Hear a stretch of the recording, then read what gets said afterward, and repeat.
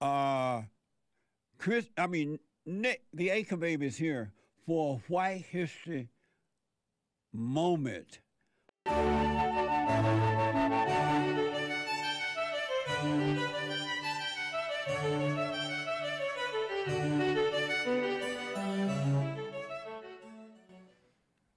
Yes, yes, it is Nice. a White History moment, and I'm here. So, This is Nick. welcome. Yes. Yeah, I wanted to just quickly touch on some amazing white inventors and engineers that because a couple of things happened on this day in history. In fact, July 27th. Nice. In July 27th of 1949, in fact, the first commercial jet took flight. It was the British de Havilland Comet, and it was the first airplane with jet propulsion on it. And it was like innovative, like it changed the whole. There it is, right there. Nice. 1949. 1949? Yeah. 1949. That sounds familiar.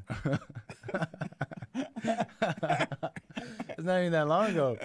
This is the first plane with the jets on it. Really? So this like halved flight times. Like it cut them in half. It changed everything.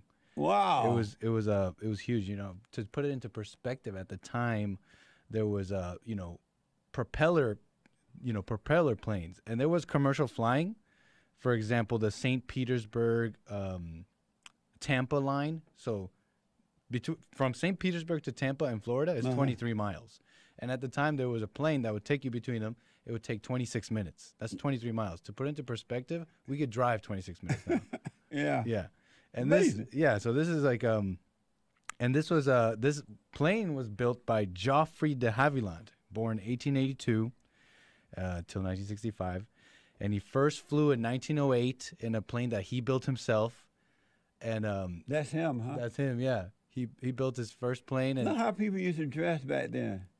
with class. Tie and suit and everything. What the? I like Joffrey because he was totally determined. His first plane, it rolled. It reportedly it rolled, and then it went straight up and just shattered into a bunch of pieces. Nice. And he's like, "Well, that's just my I first bet try, he was right?" like, what the?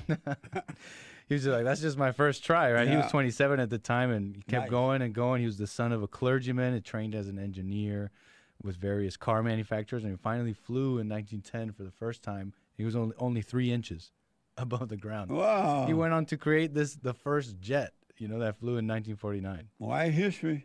Right, White history, absolutely. The Wright brothers in 1903, the famous first flight ever, right? They white. And in July 27th today as well, 1921, scientists successfully isolated insulin. Now, diabetes was a serious disease for like 3,000 years. Like people didn't know what was going on, right? Right. And it wasn't until not even that long ago, 1921, that a real therapy for it was created. It was at the University of Toronto by a couple of Canadian scientists, Frederick Banting and Charles Best. And they successfully isolated insulin, this hormone, from canines, from dogs.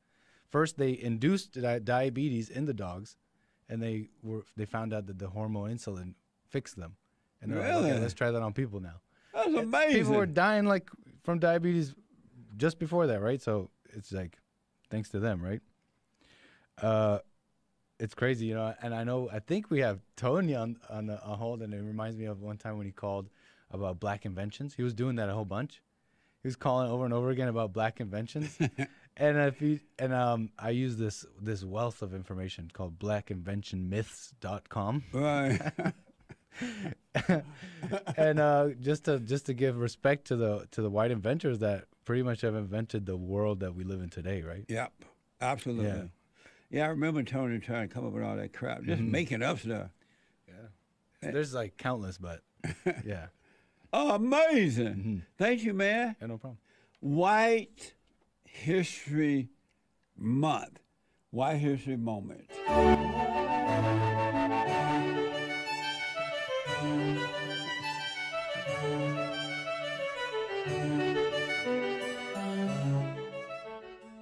Amazing.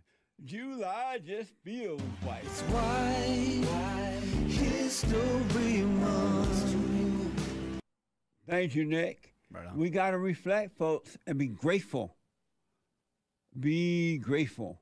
Amazing. And don't forget to like, follow, tweet, subscribe, and share the Jesse Lee Peterson radio show, folks. We really appreciate it. We are at war. It is a spiritual battle for the soul of America. And it's going to take all of us to do it.